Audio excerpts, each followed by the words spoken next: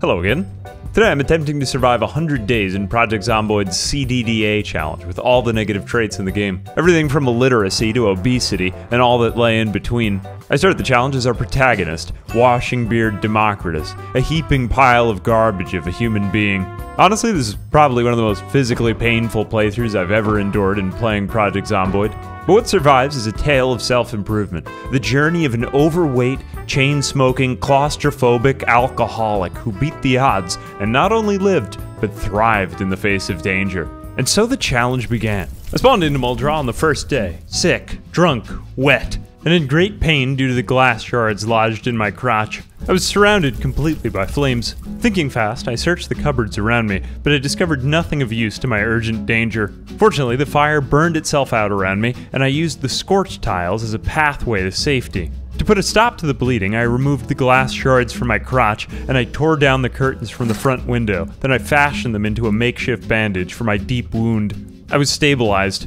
As the house continued to burn, I crossed back to take a drink from the faucet, and then I hobbled to the other front window to grab more curtains and make them into extra bandages for an emergency. It was time to set out. I wouldn't be safe here for long after all. So I jumped out the window and crossed the street to the neighboring home. There was only one ghoul inside. It was an escaped convict.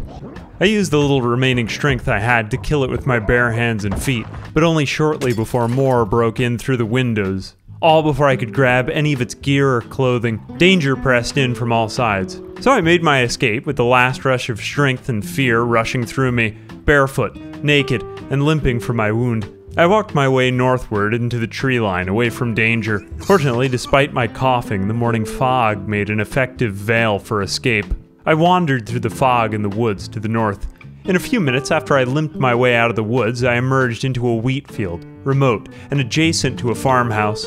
Quietly, I ventured my way inside, greeted only by the remains of the victims. I grabbed the extra clothing and sneakers and donned them for protection. Then I located some medical supplies in the cupboards and cabinets, but little I could use beyond some disinfectant. After that, I searched outside in the tool shed for a wrench, which I used to arm myself as a makeshift bludgeon. Unfortunately, I was so weak that when I engaged the ghouls, shambling their way toward my house, it took me over an hour to beat them into submission. In all my weakness, this is when I made a great discovery. When you're completely exhausted and out of breath, every stomp on a ghoul's corpse yields a whopping 3 experience points in strength. Finally, a means of self-improvement for my weak condition. I kept panicking inside the house due to my claustrophobia, so to fall asleep the first night, I had to carry a chair out into the barn and sleep in the hay bales instead. I arose the second morning, stabilized in my wounds, but still weak as I had begun, and now with the compounding effects of one day of being a giant pile of garbage. If I wanted to survive and improve, I had to get stronger, leveling up one area at a time. So I led back a few ghouls to my house and spent the day exhausted and out of breath, pushing them toward the door and stomping on their corpses in the dark, raising the required 1500 XP for the first level of strength in only 24 hours, and leveling up just before midnight. Unable to sleep due to my insane panic and claustrophobia, I continued working out my strength straight into dawn on the third morning by pushing a single Zed I'd isolated in the safety of the farmhouse. By the morning, I had reached strength level 2 and maintenance level 1. Dead. And to top it all off, I was already starting to lose weight off my obese frame from starving myself, 104 kilograms and dropping already. I drank water from the tap and ate small pieces of rotten ham to avoid hunger pangs, but only a little bit so I wouldn't get sick from my weak stomach. Sensing that I was still too feeble to fight even a few ghouls at a time, from the 4th day to the 7th day, I got into the rhythm of baiting a nearby Zed back to the house, then pushing it and stomping on it until I'd beaten it for all the strength experience I could gain from it.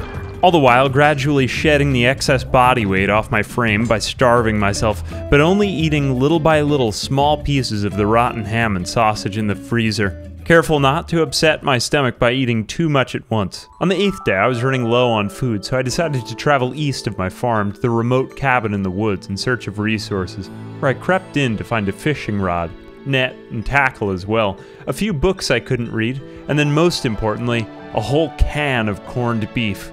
Living off scraps could keep me going a whole week and give me the time I needed to get stronger. After that, I got a little greedy and I made my way even further eastward into the trailer park nearby, where I scavenged for more food.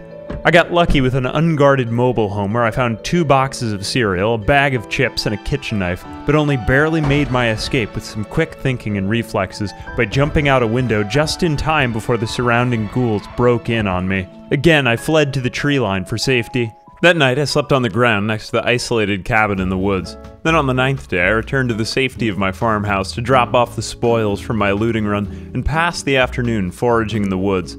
If I was going to survive out here in the wild, I'd need to learn to stretch all my resources to their thinnest.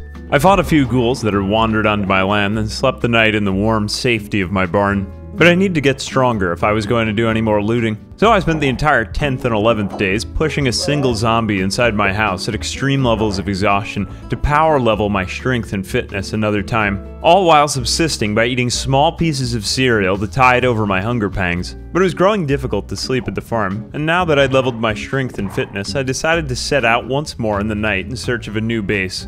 Yet another isolated shack farther to the east of the isolated cabin. So I set out in the privacy of the night through the cover of the woods. This shack was safer. I could fall asleep peacefully without panicking due to my claustrophobia. The room was big enough for me.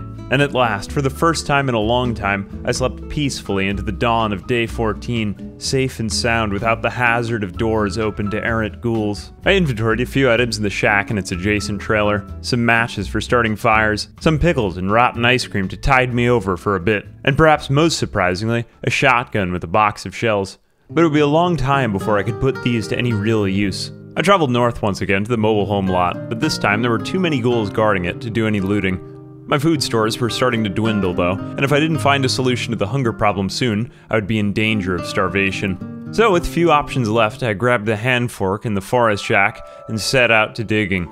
If I ran out of food, I could improvise by eating worms from the soil itself. Worm man. Nature would provide. A splendiferous day indeed. By the end of the afternoon, I dug up 17 worms to feed myself for the next few days, giving me the time I needed to improve. What was unpleasant for my body strengthened my mental resolve and discipline. I spent the next day or two searching through the woods for stones, branches, and berries, gaining foraging experience and cresting the first skill level, adding to the radius of my sight lines in the woods. And by the time I returned to my cabin, I was able to fashion my chipped stones and branches into a stone axe and hew logs from a tree. Now I had a whole encampment of supplies. Firewood, a pile of spears for handling intruders, and a campfire. Now it was home. A base of operations. There was time now. I spent the rest of days 16 to 18 adding to my piles and padding my nest, foraging for more stones, branches, and berries, and stacking up experience to reach level 2 and greater sightlines in the woods, retiring each night to a better sleep and a well-rested body.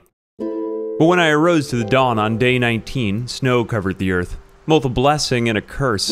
It made for greater visibility in the pitch black of night, but also it would make foraging next to impossible. Could I still depend on nature for food in the dead of winter?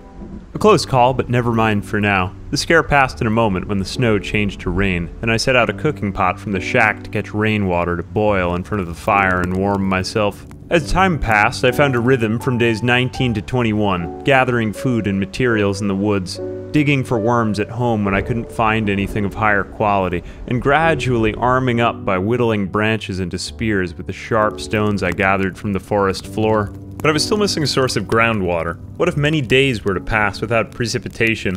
What would I do then? So from days 21 to 22, I made my way east along the train tracks near my settlement in search of water when I made shelter near the lakeside at the campgrounds in the woods. There were shacks with only a few supplies still left in them, but mostly ransacked from the months that had gone by. Their inhabitants, only one lone ghoul guarding them. It was safer here.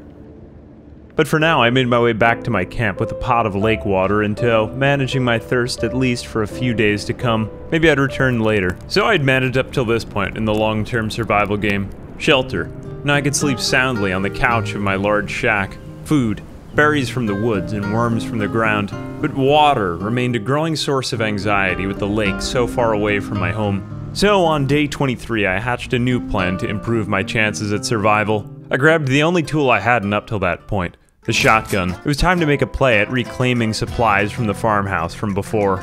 I'd left behind another pot of water on the stove, which would double my water carrying capacity if I had it with me. So I set out from my base early in the morning on day 23. I cut through the tree line straight to the farmhouse, now overrun with the dead again, and I shot off 2 shells loud in the morning air, ringing the dinner bell for all ghouls nearby. A diversion. Then I made like a shadow into the woods, cutting in and out of the tree line to make my play at grabbing back my supplies, the cooking pot on the stove. Not a moment too soon, I'd reclaimed all my cooking and fishing gear. Then once again, just like before, I made my way back off into the morning air to pad my nest once again. A windfall. When I made my way home, I tucked away all my rescued supplies and lit a fire for food, water, and warmth. I increased. But still, it would take a lot more time and effort to assure absolute security in the long run. I would need water. So from days 24 to 25, I made the long trek once more through the woods, guided by the train tracks now covered in the white midnight glow of fallen snow. At the lake, I gathered 2 full pots of water, then made my way back home to scratch whatever worms I could dig up out of the snow-covered soil. Now in the pitch-black intrusion of winter's grasp, I gripped to survival with reckless abandon. I would have to fight for every inch of soil, tooth and nail, to make of myself a well-oiled machine and reclaim the fallen pieces of human development. On day 28, I used the cover of a thick morning fog to clear out ghouls guarding the country roads and railroad crossings, armed with a set of spears. I could carry 3 of them on me now. One of them even had a digital watch on its wrist. Finally, December 29th, only days before the new year. I had passed already through the winter solstice, a spell of doom at the darkest nights of winter, but also a boon of hope for the light of spring just around the corner. Maybe some warm weather on the way. From days 29 to 33, it was putting in the mileage and cardio, digging for food, foraging to improve my tracking, and making long treks to the lake and back for water, then retiring to a forgiving night's sleep. Days 34 to 37 passed with more foraging, digging for food in the ground, and little by little making trips to train myself at spear fighting with the ghouls gathered outside the town to the north.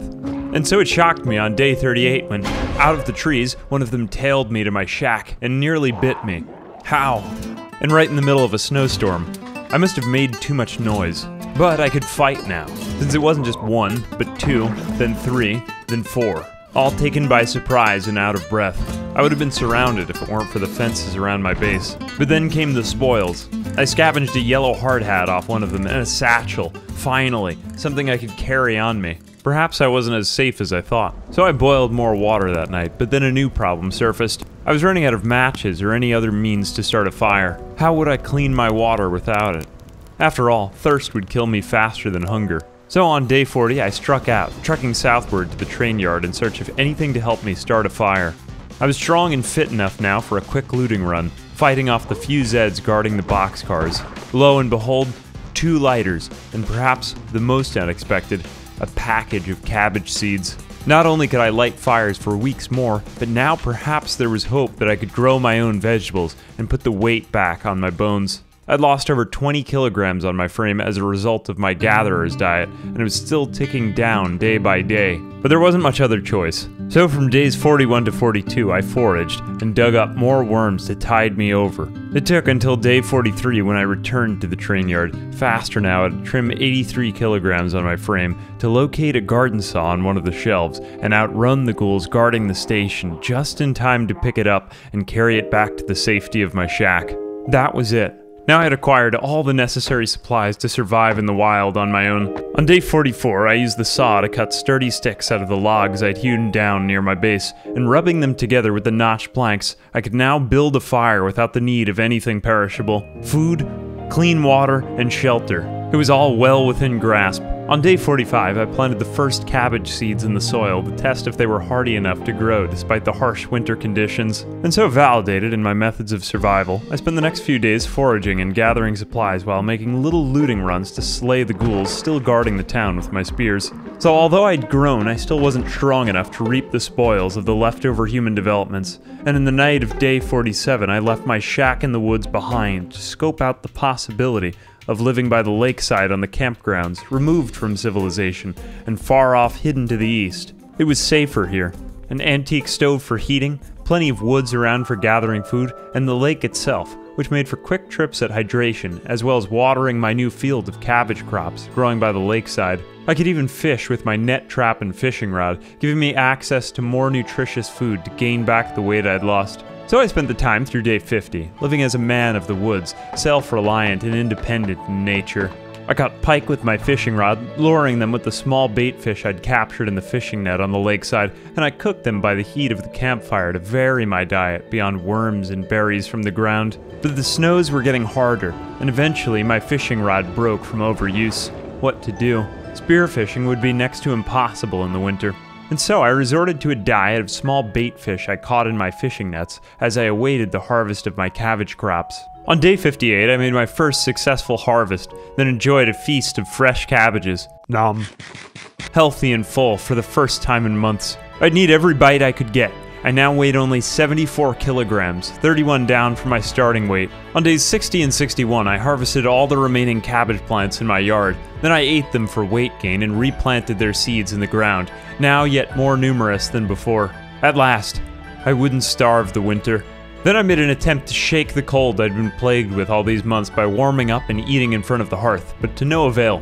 Even still, my weight was rising back into healthy territory, and spring was just around the corner. Now the days passed as the grind commenced. Days 63 to 70, I let my cabbages grow from seed, while I ate from the first harvest and completed my daily push-ups and burpees inside the warmth of the cabin, packing on levels in fitness and strength. The snows changed to rain, watering the crops and soothing the spirit. At my lowest, I had weighed a lean 67 kilograms before the second harvest when I really started packing en masse.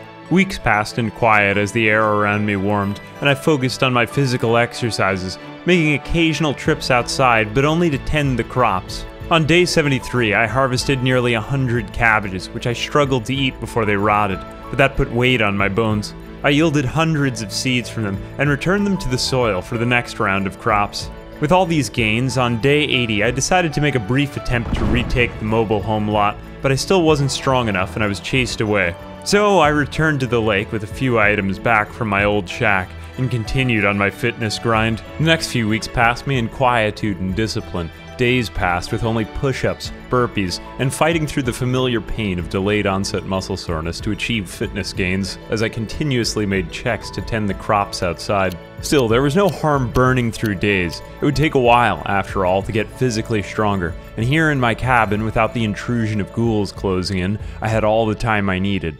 By day 90, my regular daily routine consisted of waking up to agonizing muscle pain, watering my crops, returning indoors to consume cabbages, and then working out in a pile of hundreds of them for the remainder of the day, and sleeping multiple times a day, just to repeat the process of agonizing discomfort and self-improvement the next day. Life is existential torture, and not only that, but also, life is physical torture, but it's worth the pain. By nearly the end, on day 94, I'd achieved fitness level 4 and nearly strength level 5, exercising still in a pile of mostly stale and rotten cabbages all over the floor. Did I ever get strong enough to re-enter the town? No. Did I ever get good enough with spears to fight lots of zombies?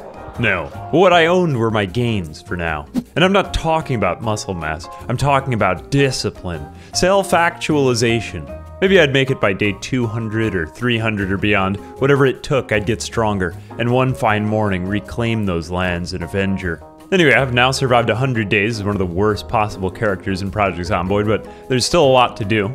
Let me know if you like this format. Anyway, I'm Ambiguous Amphibian. Thanks to my patrons and channel members. I really do appreciate you guys sticking with me all these years, so here's to you. I hope you enjoyed, and until next time.